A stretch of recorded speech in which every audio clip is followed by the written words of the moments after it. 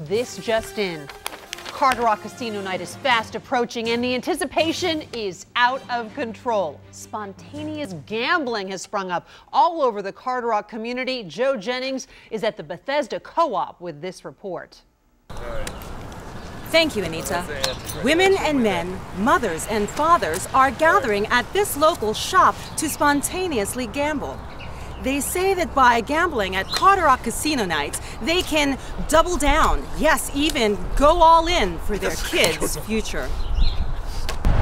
Excuse me, sir, but why can't you wait to gamble on casino nights? Well, we're just trying to take the edge off the excitement, you know, getting ready for the big event. I see, so this is about the kids? Oh yeah, it's 100% about the kids, making money for the kids, yeah. Can I get back to the game? Sure, thanks for your time. Thank you. Casino night is for the kids. But what do they think about their parents' enthusiasm? I'm hungry! I haven't eaten all day.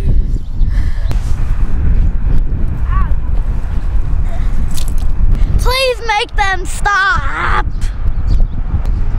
This is Joe Jennings reporting live. Back to you, Anita. Thank you, Joe. Let's hope those kids get something to eat and that every parent comes out to play. Coming up after the break, how one woman has big plans for casino night. You don't want to miss it, and that's to get jiggy with it. It's Carter Rock Casino night, and proceeds stay right here, helping fund our elementary school. Supporting our children's education is the best bet we'll ever make. Mark it down. Saturday, April 9th, 8 to 11 p.m. Adat Shalom, 7727 Persimmon Tree Lane. Carter Rock Casino Night. Do it for the kids.